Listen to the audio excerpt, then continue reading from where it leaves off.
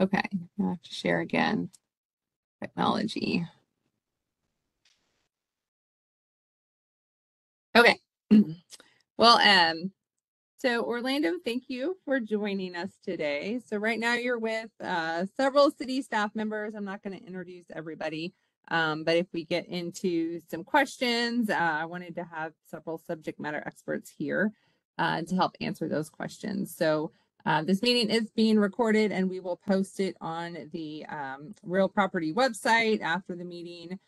So it will be available to others who are interested in this bid opportunity. So if you've got a question, Orlando, since it's a small group, feel free to just unmute yourself and ask during the meeting. And if it's going to come up later in the slides, I'll just let you know that. So, okay, thank you. Let's see, figure out. Okay, so I think I have just around 20 slides today. It'll probably go pretty quick. A lot of them are probably high level information, but we'll just kind of go through the property location, the flood risk at the site, some highlights of the notice of sale, what the evaluation process is going to be, and then the timelines. So in terms of location, this is in the Arlington Heights area of Fort Worth. Orlando, are you from the Fort Worth area? Do you want me to go into detail, or are you already familiar with the Arlington Heights area? Yes, I'm familiar with, I live here in Arlington City. Okay. Yeah, I'm familiar, right. Okay, sounds good. Then I'll kind of keep it high level. Yes. So Arlington Heights area of Fort Worth. So zooming in into that area, the neighborhood where these properties are available and for sale is just around 3 miles west of downtown. So great location, close to downtown, just west of the cultural and medical district. So it's a great location in terms of accessibility and commute, close to the Botanic Gardens and the zoo. So this information I pulled actually from the appraisal report, which is on the city's website with the notice of sale information. Just talks a little bit about the neighborhood. It's very stable. It's over 75% built up, and there's a lot of residential demand in the area. I thought the conclusion was pretty good in there. It talked about given foreseeable increases in population growth for the area and the stable demand for residential uses, values are expected to increase in the foreseeable future. So there is a lot of demand. This is a great part of town to live and work in. So going on to the flood risk, I pulled this from the appraisal as well. It just shows kind of where the flood risk is happening in the area. So the 9 properties are kind of in this green area, and I'll zoom in on the next slide. We've had Freese and Nichols do engineering evaluations to better understand the flood risk, and that's what's shown here is their more detailed engineering mapping. And this is due to a storm drain system that runs through this part of town. That is undersized, and so when the storm drain system fills up with water, then it goes across the surface. And so this is unfortunately a common problem in many older parts of Fort Worth that were just built a long time ago. They've got smaller storm drain systems with less capacity, and so there's flooding in the area. So zooming into where that circle was, these are the 9 properties that are in the notice of sale package. So we've got 4 properties, and these are the ones in the blue outline on Western and 5 on Carlton Avenue. I'll talk a little bit about the green hatching ones in a few minutes so you understand what that is.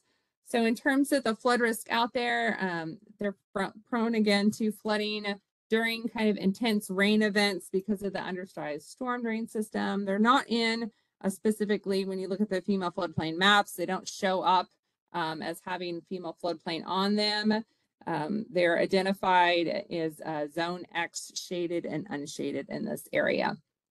So at the city, we have started calling areas like this across the town non-FEMA flood risk areas, specifically city flood risk areas, if we have evaluated them in more detail, because we want people to understand if they live and work in these areas that there is flood risk that happens out there. But we also want to be really clear that this is different than the FEMA floodplain risk, which is a more federal regulatory risk area. So the city is in the process of regulating these areas, and we hope to do so sometime in the future, but we're not there yet.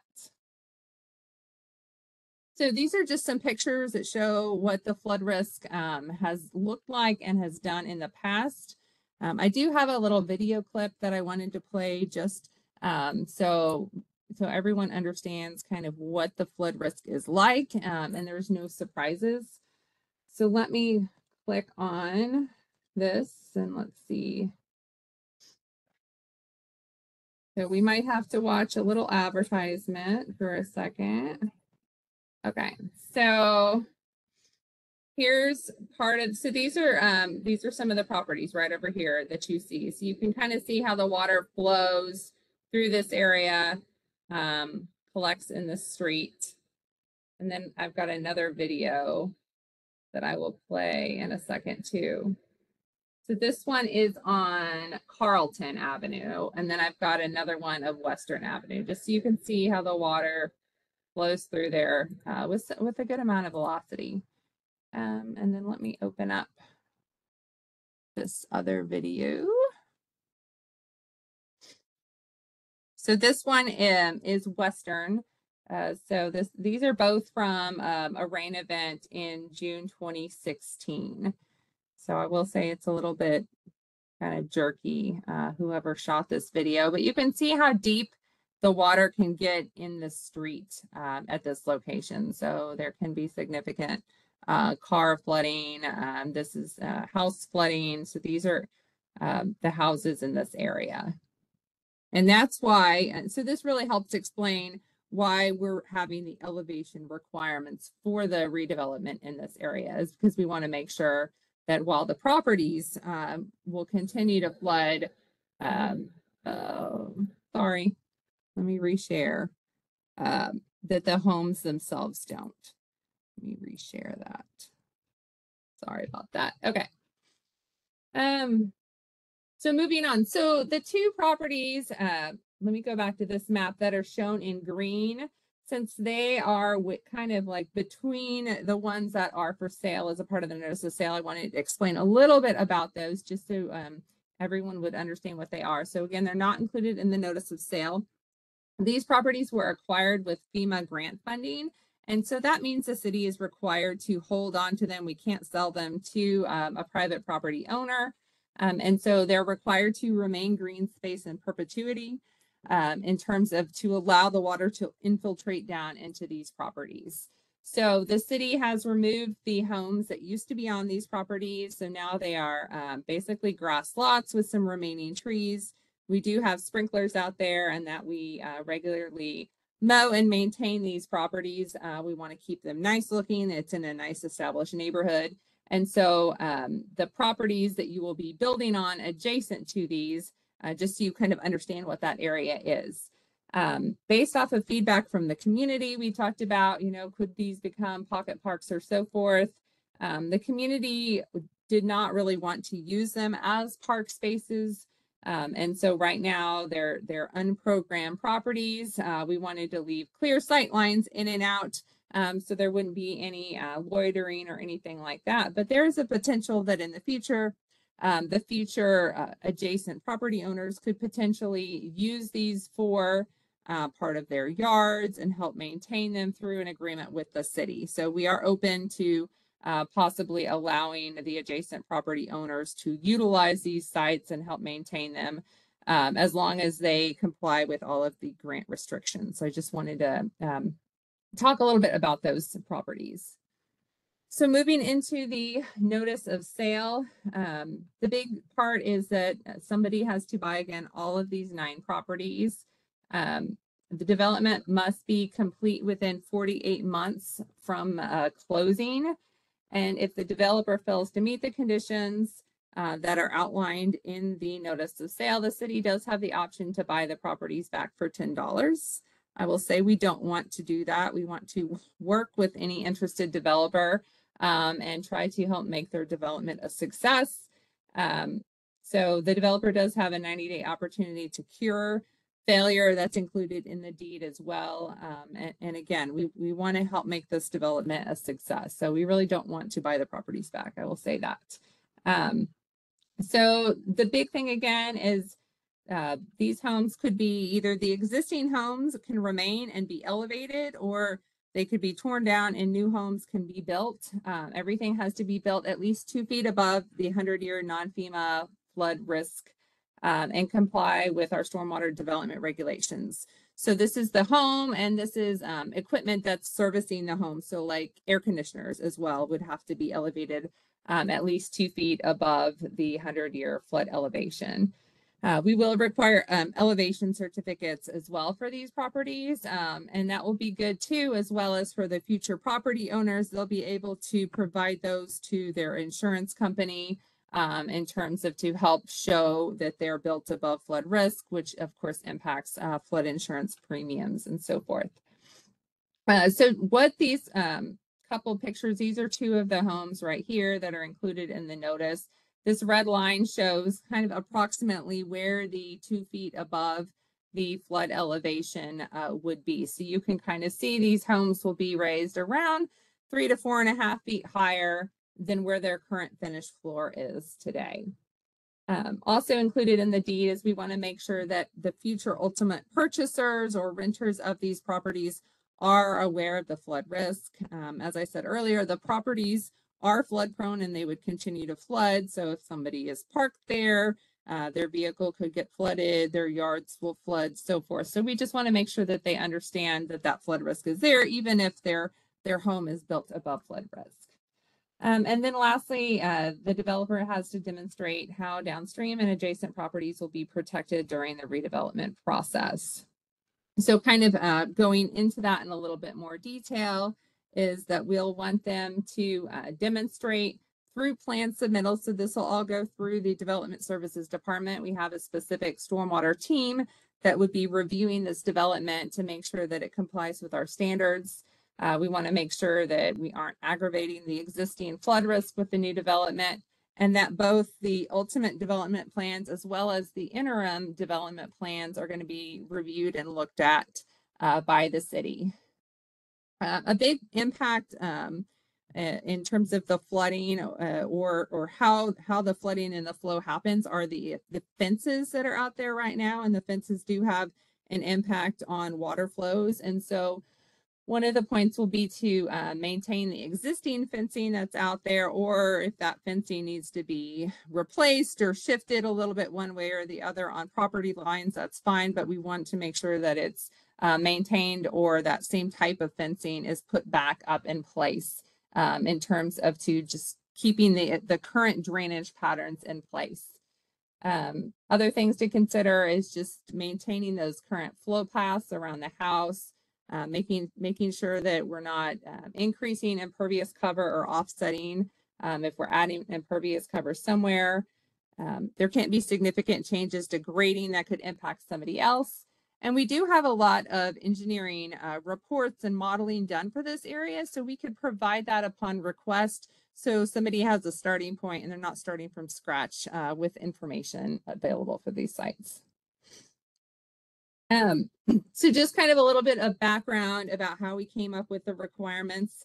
The community is very engaged and active in this area, and so we worked with them as we pulled this together. We wanted to hear the input from the community members, and so that is built into the notice of sale. The developer's plans will be reviewed for compliance with guidelines before building permits are issued, and so kind of some of the highlights from the notice of sale is that these are all single family homes. The lots can't be replatted. There is an exception. There's an existing duplex on Western that's elevated. If it remains in place and it's not torn down and rebuilt, that could just be elevated in place and remain a duplex. We need to observe existing front rear and yard and side yard building setbacks as much as possible. And a lot of that has to do with maintaining the flow of stormwater around the properties. Trying to make sure that the homes are constructed consistent with those of adjacent structures. So A big thing was just those big McMansions. They wanted the look and feel of these homes to really be consistent with the rest up and down the street. Trying to have the facades of the homes just in harmony with the whole general character of the neighborhood, and then the garages located back at the rear of the lots. A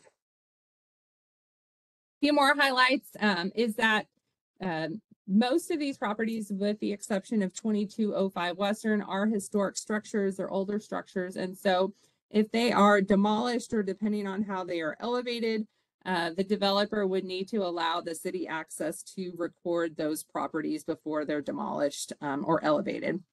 So that's not in terms of a developer cost. They're not having to do that. It's something that the city just needs access a few days for us to go out there and record them, take our photographs and so forth of the homes.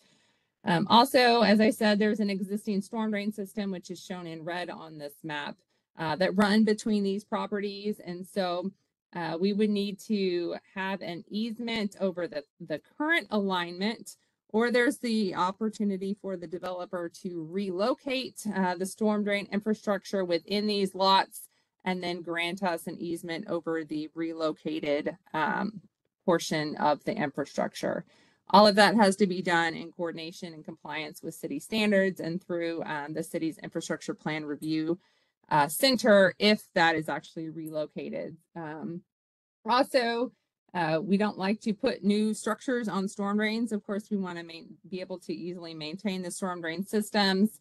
And so there could be some potential encroachment agreements just because of the location of the existing storm drain system if the current homes are left in place and elevated. So we're definitely willing to work with the developer to try to both accomplish the development and help it be successful, while also protecting the storm drain system that runs through this area. And the city has the plans for the pipe system, as well as condition assessment information that could be provided upon request. In terms of future sales, so there is of course, the future successful bidder can resell the properties. If that happens, the notice of sale conditions will run with the land and be binding on future owners. So that's the big key. The city will release the conditions upon successful redevelopment of the properties, with two exceptions. One being is that in the future, because of the flood risk out there, we always want to make sure that the homes are built at least 2 feet above that non-FEMA flood elevation, and that the future owners or renters are provided notice of the risk that's out there. In terms of the selection process, this is a best value selection. So we're looking at more than just the bid amount. And so there will be the 70 points for the highest bid, with a sliding scale from there. There's no minimum bid that is set. And then the bidders can get up to 20 points for elevating existing homes versus new builds. And this was put in there because the neighborhood would rather see the existing homes elevated versus the homes demolished and rebuilt.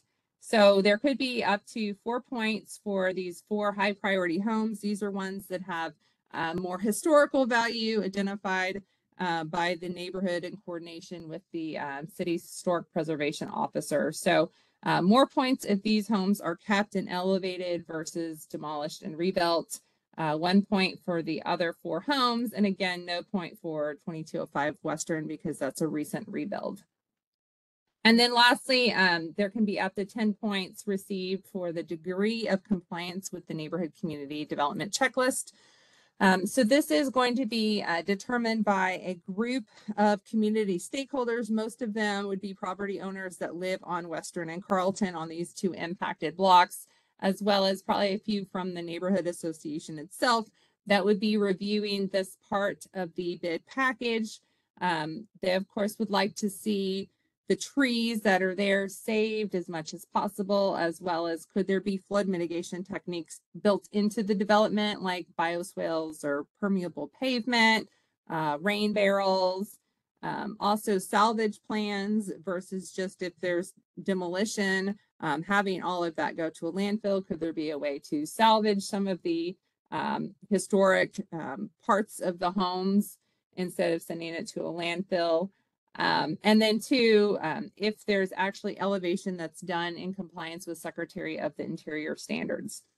So the group would assign a score from excellent to poor, with exceptional being like a 10, or poor would be a 0 or a 1.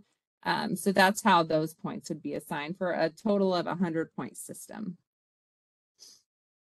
In terms of future community involvement, the successful bidder would need to hold a community meeting with area residents to discuss the development plans. That doesn't have to happen really soon or anything like that, but as it gets closer and those get figured out, we just want to make sure that the community is aware before that impact happens and understands what is going to happen.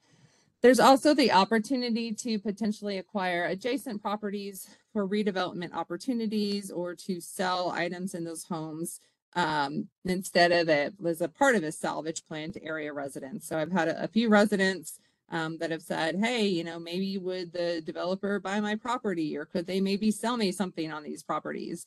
So I just wanted to throw that out there, that there is some interest out there. And so whoever purchases these properties, you know, might want to get with the neighborhood to see if there's other opportunities for redevelopment that could be pursued in conjunction with this. For addendum, we are working to post the addenda on our website soon. In terms of changes, we had planned to not read the bids like we normally do, but we are going to change that, and the bids will be opened when they're submitted by the deadline of November 30th. And so they'll be open and read out loud, and then be provided for evaluation by the city team. Also, the Star Telegram ad notes that 2212 Carlton has FEMA floodplain, but it does not. And then we've had a couple questions received. So one is, are the properties livable? And so they're not livable until the conditions are met, such as the elevation of the structures.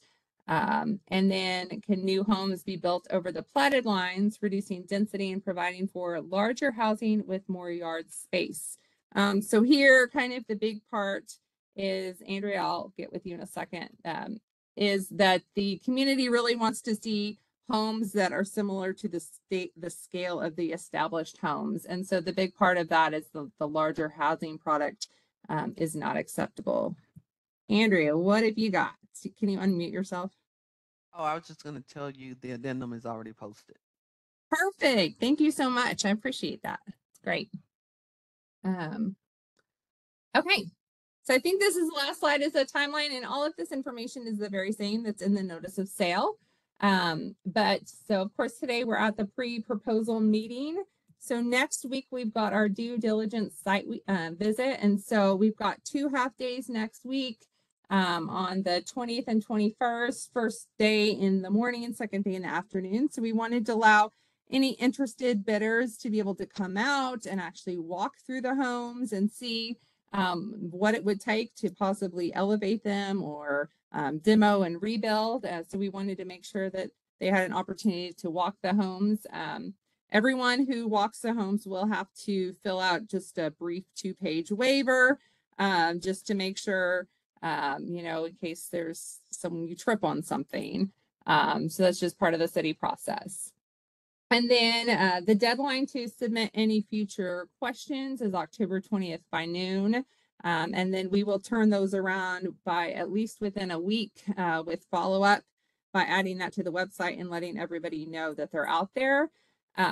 Questions provided before then will be followed up more quickly, just like how we just added some addenda today to the website. So we're kind of trying to add those every week or two, depending on how many are received, because we want to make sure that people are getting their questions answered so they can move forward and help make decisions regarding bidding on these properties.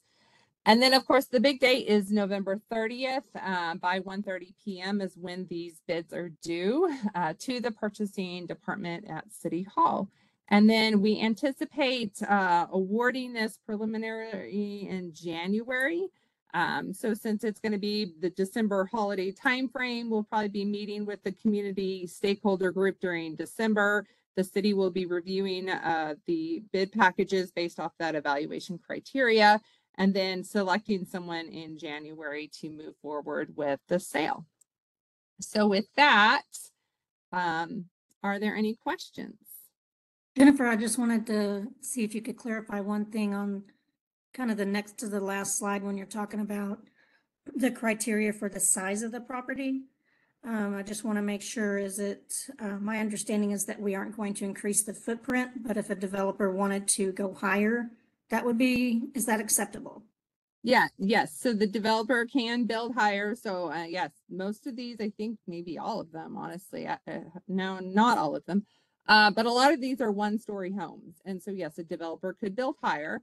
And so in terms of the footprint, it's really kind of balancing that impervious cover. So potentially you could add to your impervious cover for one, or maybe there's impervious cover that's out there already that's under an outbuilding or something like that, that could be kind of swapped so the house could be expanded. So that's part of the working with the Stormwater Development Services group, is showing what's there today, and how moving things around and reconfiguring isn't going to make the flooding worse for anybody else. Are there any other questions? And I know right now I'm really talking with you, Mr. Orlando. So Yeah, and I do have a question. So is there an opportunity to, let's say, rent these properties for a year or so while, let's say that we decide to tear down some of these houses, so now we gotta get new floor plans and all that, get the engineering and so on, go through the city, all that process takes a few months. So I want to see, is the opportunity there to rent these properties while all of that is going on before the tear down and the new build happens, or do they need to stay vacant completely until they are either elevated or tear down and build with a new structure? right. So they're vacant right now, so they need to stay vacant. We're not going to rent them for someone else to live in them, really, because of the flood risk to those homes. And that's the reason. That's a good kind of segue. That is the whole reason why the city bought those properties to begin with, because of the repetitive flooding that happened to the homes. And that's why the new homes that go back have to be either elevated, the existing, or rebuild new homes. There could be a developer could come in and do a combination. If you look at the bid package, so they could decide, I want to elevate, these homes and tear down and rebuild some of the other homes. So there's definitely an option to do the combination, but no, we won't be renting them. Okay, cool. And then you mentioned that there are other neighbors interested in selling the properties. Will they have the opportunity to buy it directly from them, or do they need to go through you, through the city? So yeah, not through the city. So that would be something that whoever purchases these in the future, is that there have been neighbors in, potentially they could change their mind by then, they could move, I don't know. But it's been brought up to me by some in the community that said, hey, I might want to sell if someone whoever comes in here too, as well as I might want to purchase something. So I just wanted to throw that out there. Yeah, so interested developers would be aware that there might be other opportunities, but that would have to be directly between the developer and whoever is interested.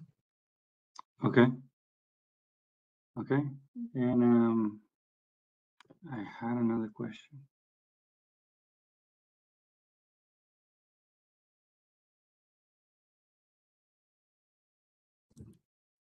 Oh, the other question was, you mentioned that we buy the properties that can also be resold, and then the new owner would need to, comply with these regulations.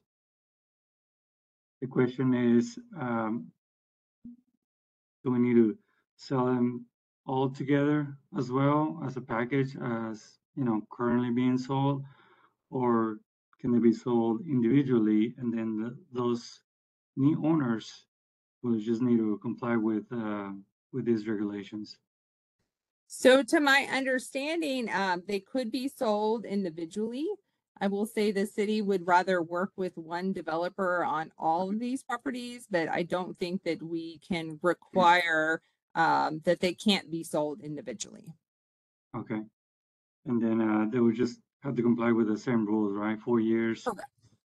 Um, Correct. Yeah, they would have to all go through the city's development review process to make sure that there wasn't any adverse impacts and to make sure everything is elevated and built in compliance with the standards and guidelines. Okay. How long has the city owned these properties? Oh, Niels, can you help me with like maybe through two years? I believe 2 it's been 2 years? years. I think around 2 years. 2 years. Okay. Not too long, but long enough. Yeah. All right. Yeah, those are all the questions I can think of right now. Okay. Well, if you've got other questions, definitely submit them to the cah.sale@fortworthtexas.gov email address. Mhm. And hopefully you come out next week to the site visit and take a look at all the properties.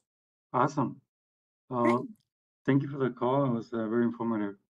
Good, great. Well, thank you so much for participating, and thank you, city team, for your involvement as well. I appreciate it. Y'all have a good afternoon. Thank you, you too. Thank you. Bye. Bye.